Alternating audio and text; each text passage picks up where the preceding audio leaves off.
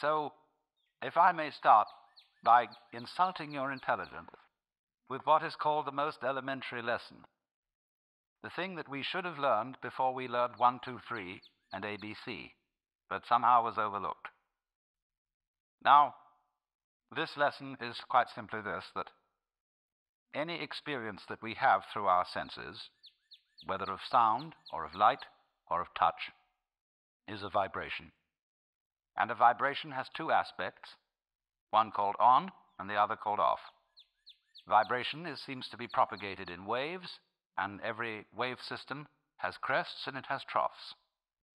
And so life is a system of now you see it, now you don't.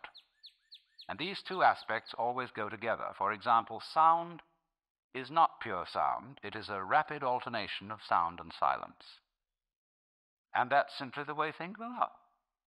Only you must remember that the crest and the trough of a wave are inseparable. Nobody ever saw crests without troughs or troughs without crests, just as you don't encounter in life people with fronts but no backs, just as you don't encounter a coin that has heads but no tails. And although the heads and the tails, the fronts and the backs, the positives and the negatives are different, they're at the same time one. And one has to get used fundamentally to the notion that different things can be inseparable. That what is explicitly two can at the same time be implicitly one. If you forget that, very funny things happen. If therefore we forget, you see, that black and white are inseparable, and that existence is constituted equivalently by being and non-being, then we get scared. And we have to play a game called, black might win.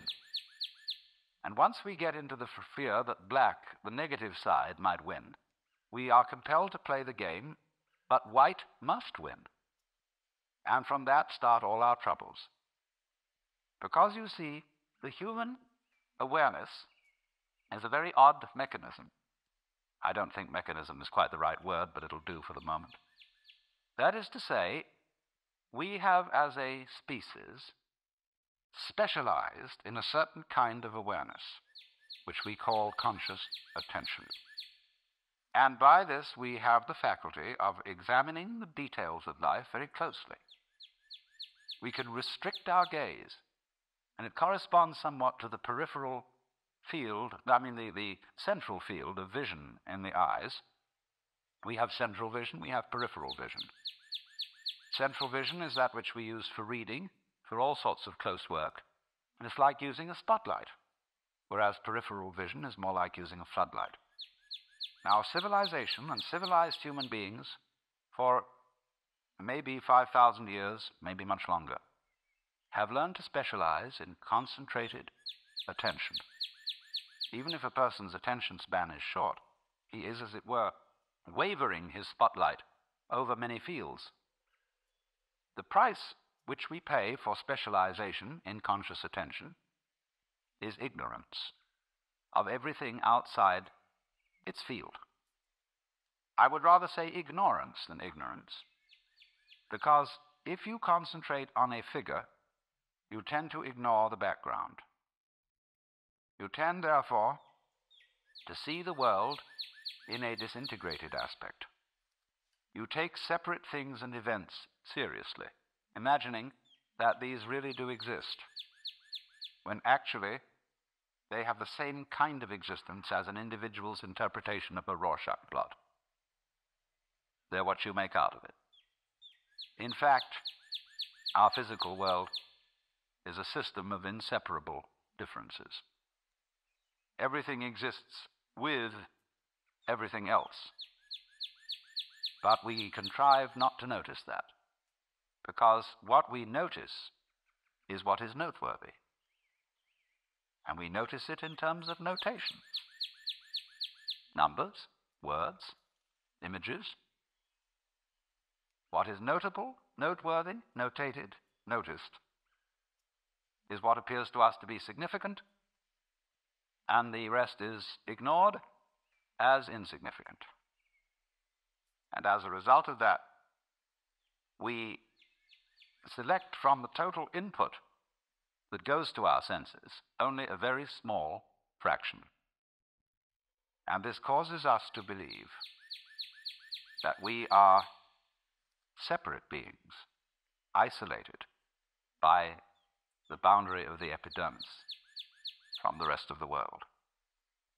And you see, this is also the mechanism involved in not noticing that black and white go together, not noticing that every inside has an outside, and that the inside, what's inside goes on inside your skin, is inseparable from what goes on outside your skin.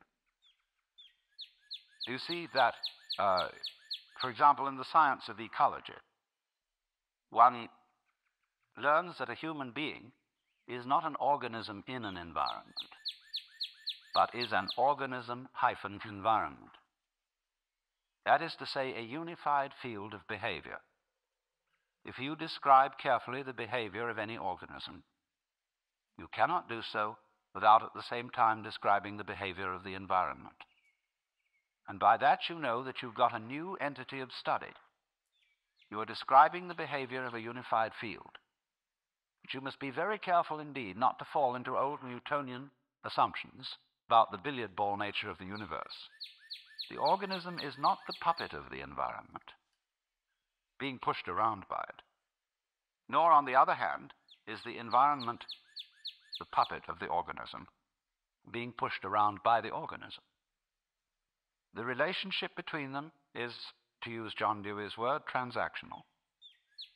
The transaction being a situation like buying and selling, in which there is no buying unless somebody sells, and no selling unless somebody buys. So that fundamental relationship between ourselves and the world, which is in an old-fashioned way by people such as Skinner, who has not updated his philosophy, interpreted in terms of Newtonian mechanics. He interprets the organism as something determined by the total environment. And he doesn't see that in a more modern way of talking about it, we're simply describing a unified field of behavior, which is nothing more than what any mystic ever said.